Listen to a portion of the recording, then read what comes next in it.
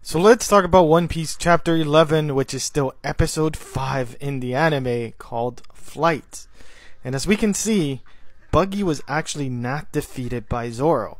And then he reveals his devil fruit power, the Chop Chop fruit, which allows him to split himself apart or be chopped without taking any damage.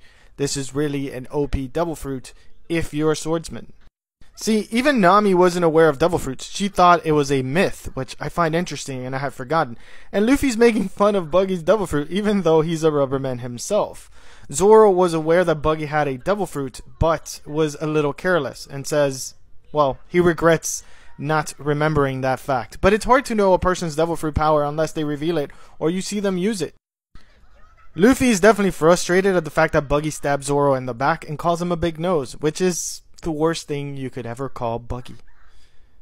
As we know from the previous chapter, he hates when anybody mentions his nose and is actually a death sentence.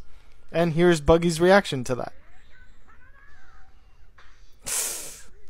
Uh-oh. That doesn't look good for Luffy. But Luffy is a badass, grabbing a freaking knife with his teeth and breaking it. What? Luffy orders Zoro to run since they're clearly at a disadvantage, but Buggy is relentless and attacks Zoro. But as we can see, Zoro's definitely holding his own. He's not known as the Pirate Hunter of the East Blue for no reason. He slashes Buggy and then uses the cannon to get away. This is very quick thinking from Zoro, by the way.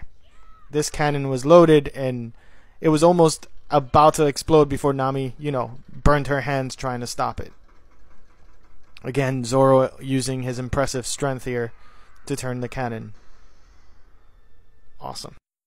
So the chapter actually goes into the beginning of episode 6, and after the explosion of the cannon, Zoro grabs the cage and Nami, and they use this as a getaway. Even though Zoro's wounded and it is said it took 5 men to carry that cage, even though Luffy's inside, he managed to get away and actually run quite a long distance. This is giving Zoro some really impressive feats right at the beginning of the story. So yeah.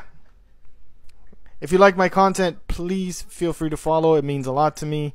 And like always, thank you for watching. Let me know your thoughts in the comments.